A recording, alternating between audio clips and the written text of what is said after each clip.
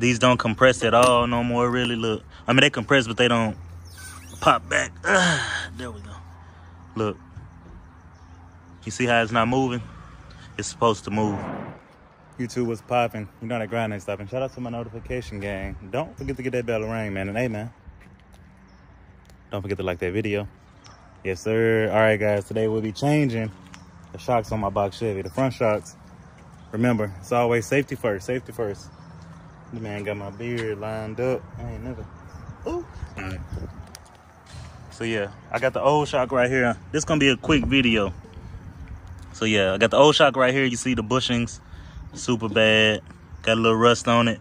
These don't compress at all no more, really. Look, I mean, they compress, but they don't pop back.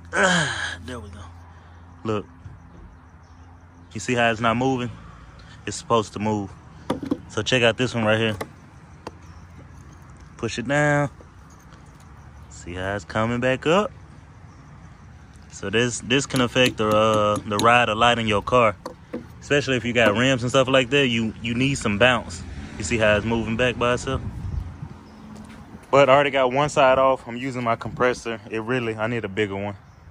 So, but it works for now. You come here, this is where you take off the top nut.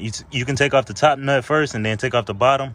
Or it may make more sense to take off the bottom ones, let the shock come out, and then take off this top one. So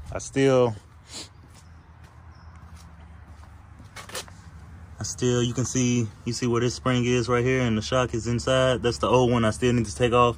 And I was gonna keep that knuckle in, but since I got new front shocks, I'm gonna take it out. I wanna see what the factory ride is like. I'll take that knuckle out of there. But that's pretty much the gist of it. That's really all you gotta do. 2 nuts on the bottom. Let me get down here and show y'all. Them the 2 nuts right there. You take those 2 nuts off. This one, that one. You can go from there. All right, so I got both of the bad ones out. That's one bad one. That's the good one that's going in. That's the other bad one. You can see it's kind of rusty. The bushing is pretty bad on it. So, if you're new to the channel, don't forget to hit the subscribe button if this video helped you. It'll be plenty of more box Chevy. Y'all got glass on. It'll be plenty more box Chevy videos. I also have Challenger Hellcat right here, and also have an 87 Fox body in the garage that I hardly ever drive, but it's in there. I need to start taking it out more, stop neglecting it.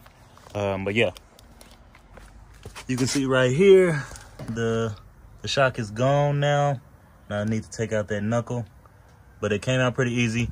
The compact gun helped a lot, man. If you don't have a compact gun, it's a good investment. Plus the compressor, you need a compressor and a compact gun if you want to I said compact impact gun. Sorry, impact gun. But you can also get the electronic one, the portable one, the one without the actual cable on it and everything. But this one is more heavy duty. The electronic one is good. You can also get one with a cord on it. But yeah, get you one of those. It'll make all your projects a lot more easier, especially if you're a do-it-yourself person like me. But this is the box Chevy. I'm almost done with it once I get the shocks on. That'll be the end, but it has a 350 in it. Got the headers. Just put a new Elderbrock carburetor on it. What else I do? New distributor, new plugs and wires, new bells, new hoses. Electronic fans. What else have I done? LEDs. I pretty much changed everything to LEDs except for these lights right here. And I'm waiting on these to come in from Amazon, the ones that go over here. I put the rallies on it. It's 15x6 in the front, 15x7 in the back.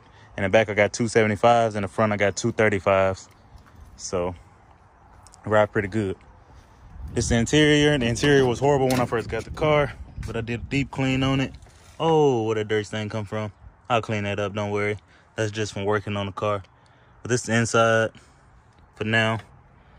I plan on getting the roof put in it. That's why I haven't worried about getting the headliner or nothing yet. But I'm gonna get a headliner and the new back panel and everything once I get the roof put in.